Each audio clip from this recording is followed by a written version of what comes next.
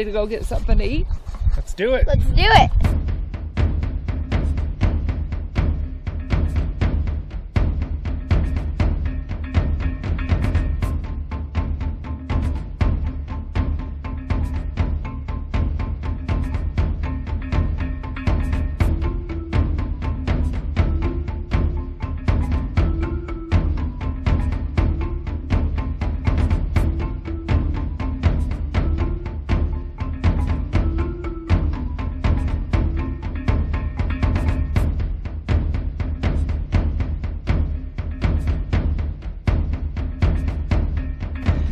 Let's eat!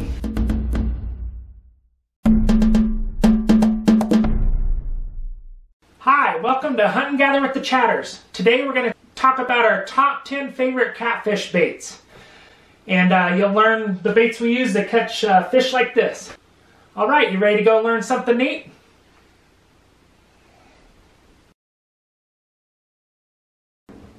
Okay, so let's get started. First I want to show you my common cut bait rig for catfish. When I'm using cut bait, I always do a double hook rig. And what I do is I tie a bell weight at the end, maybe 3/8 ounce to a couple ounces. Catfish don't seem to be real weight shy or line shy. You can go fairly heavy on both, although if you're fishing for channel cat, you don't really need to go above 15-pound test, and if you're fishing for flathead, 30-pound test is adequate. But I'll tie the weight on, and then I tie 2 loops. The first loop's about that high up, and so I'm just looping the line, and I'm making a loop that long, and then I tie another loop about that high up. And then what I can do, once I got my loops, is I can run that loop through the eyelet, and around the hook, and then pull it tight.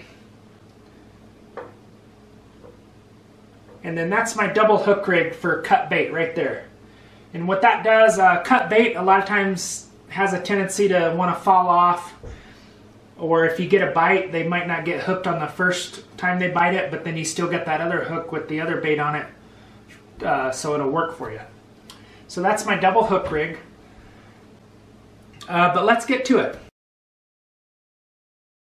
Okay, number 10 on the best catfish baits is stink bait.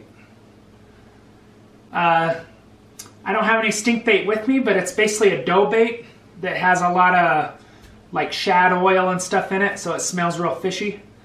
And you want to use a treble hook, and you just mold it on there like a dough so that you're almost covering the points, but it's okay to leave just a little bit of that point on there.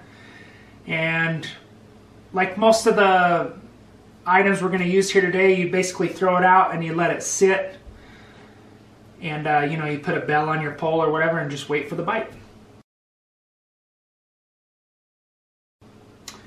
Number 9 is a blood bait. Blood bait's also kind of like a dough bait, but it's made out of like chicken or beef blood and flour. And both of these are going to leave a good scent trail. I do believe the blood bait leaves a little bit better scent trail than the stink bait. The issue with the blood bait is it wants to fall off the hook a little bit easier. I do use just a standard number 2/0 hook with blood bait, and then you sometimes the blood bait's already in chunks. Sometimes it's a dough form. Alright, number 8. Hot dog. So we're literally talking about your ordinary hot dog that you get from a grocery store. And then you cut it into chunks, about 3/4 of an inch long. And use a 2/0 hook.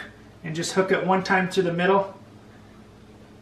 The nice thing about this bait is there's a good chance you have it in your ice chest when you're out fishing and camping. And it actually works great for channel catfish. It's a little bit soft, so once you get 1 or 2 bites, it wants to fall off the hook. But other than that, it's pretty effective, leaves a good scent trail. Okay, number 7. I suspect this is number 1 on a lot of people's list. but it's chicken liver.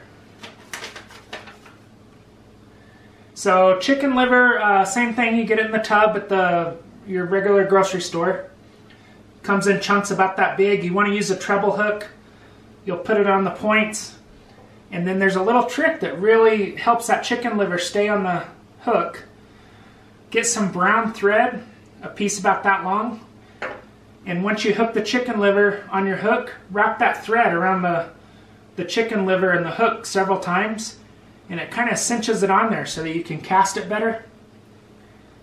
Chicken liver leaves a really good blood trail. So that the fish will, catfish are kind of like the hound dogs of the water. They'll smell something that they want to eat from a long ways off and they'll work their way over to it. Chicken liver is great. Definitely you'll catch a lot of fish on chicken liver.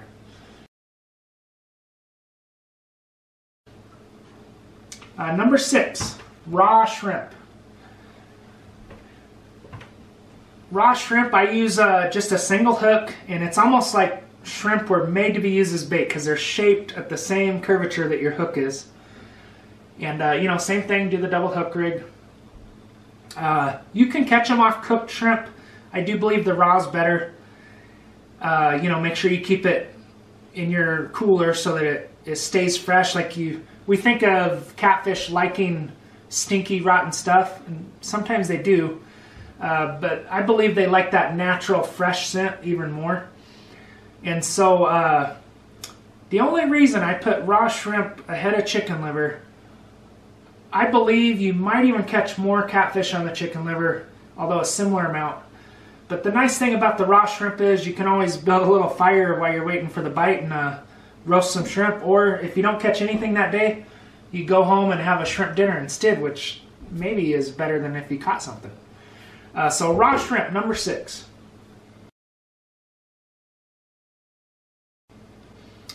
Okay, number 5, a live minnow. I don't have a live minnow with me, but essentially you want an 1.5 to 3 inch minnow. And what I do is I take like a number 4 hook and I'll hook it right behind the dorsal fin. Or sometimes I'll come up through the chin and come out a nostril. And I'll just use a single split shot weight. I'll use a split shot, have about 14 inches of line, and then I'll have my minnow. And the nice thing about live bait is once that split shot hits the bottom, that minnow's swimming around, really catches fish's attention. It does leave a little scent trail. It's killer on channel catfish. If you get big enough minnows, it'll work on flatheads. And the other neat thing about fishing with minnows is you can catch a lot of other species. You can catch bass, pike, walleye, everything likes a minnow. So there's that bonus feature of a live minnow. Number 4, a live bluegill. Now, if I was fishing for flathead catfish, this would be my number 1 bait by far. But you'll want a bluegill. If you're fishing for channel catfish, you maybe want them in the 2 to 3 inch range. If you're fishing for flathead, you would want a bluegill this big at the smallest, but they could even be, very large. But I'll use a large treble hook. I'll hook them right behind the dorsal fin with 1 point. And then I'll have about 12 inches of line, and it'll run through my weight. So I have a slider sinker rig, and I'll just have a little swivel there to keep the sinker from getting closer. But you'll throw it out, let it sit on the bottom, and I would fish them in say 5 to 12 feet of water, and it's phenomenal how good a live bluegill works. For large channel catfish, there's really no better bait than a live bluegill. It's just sometimes you're keeping yourself from being able to catch smaller catfish by using a live bluegill. If you're in waters though that mostly have large channel catfish, I would use that as opposed to anything else. Okay, number 3. a live Nightcrawler. So what I do is I use a split shot, and then I have about 12 inches of line, and I tie a number 6 hook, which you might think that seems kind of small. But what I'm doing is I'm hooking that hook just a 1/2 inch from the head of the worm, so like that. So the majority of that worm is free to squirm around. He's not bound up on the hook. And then what I do is I inject the worm with air. This is a worm blower. I put it in like the back third, and I just give it one squeeze, and that'll slightly inflate this worm, where when that split shot's on the bottom of the lake, your worm's sitting up like that and it's just squirming around. And same thing, you just throw it out and let it sit, but that worm is constantly moving. It's leaving a scent trail. It's also very visual because it's up off the bottom. And it works great on channel cats. You can also catch flathead on these. It's killer on bass too as well, or walleye. If you are going to specifically bass fish, go ahead and work it like you would a soft plastic bait, like let it hit the bottom, and then you know, have that worm squirming, move it a little bit, let it squirm again. That's if you're bass fishing. If you're catfishing though, just throw it out, it'll float up off the bottom there, and again about 12 inches, and that worm will just be moving the whole time. So live Nightcrawler.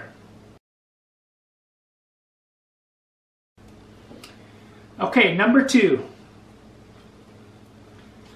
Live Waterdog. And about this size is what you want for channel cats.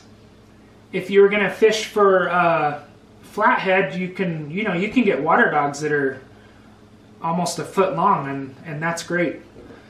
But I use, like on Waterdogs this size, I'll use a number 4 hook, and I'm coming up through the chin and out one nostril.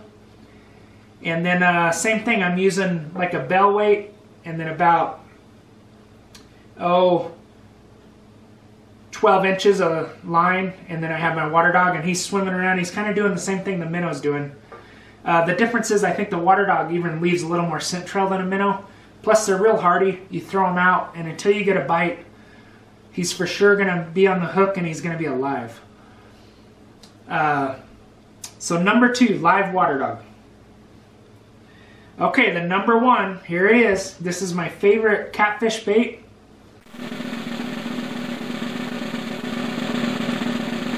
It is cut anchovies. This obviously isn't an anchovy, it's a crankbait, but it's about the size of an anchovy and about this right color.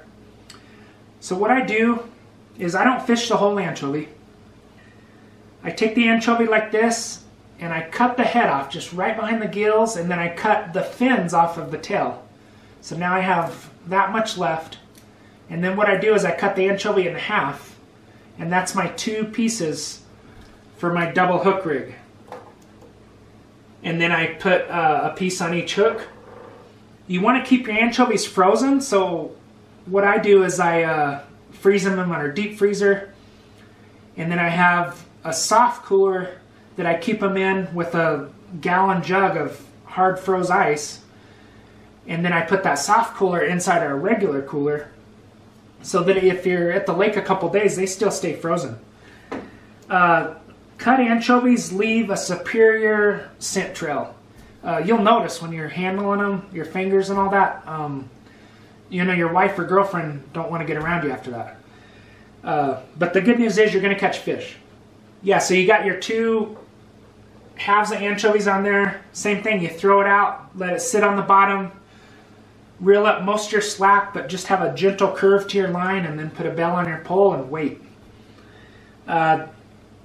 Once they hit the lake and thaw out, now they're really soft, so they're not always real easy to recast. You kind of have to put new bait on each time you cast. But unless you're getting a bite, there's no need to recast it. I would check it every hour or so with any of these cut baits, in case you got a crawdad or something, or a bite that you weren't aware of and it took your bait off. So once again, I do the double hook rig with the cut baits, but if I have a live bait, And you can do the double hook rig with treble hooks, like for your stink bait or chicken liver, or you can use your single hooks for hot dogs, blood bait, shrimp. But with live bait, like the Nightcrawlers, Bluegill, Waterdogs, and Minnows, I don't do a double hook rig, I do a single hook, because you want that live bait to be able to move around and not be restricted. The other neat thing about cut anchovies, if you're in a lake that also has stripers, this is like the #1 bait for stripers. And so hopefully this information was helpful, and we'll see you next time when we go get something to eat. And don't forget to subscribe, it's free and it helps us out. Thank you.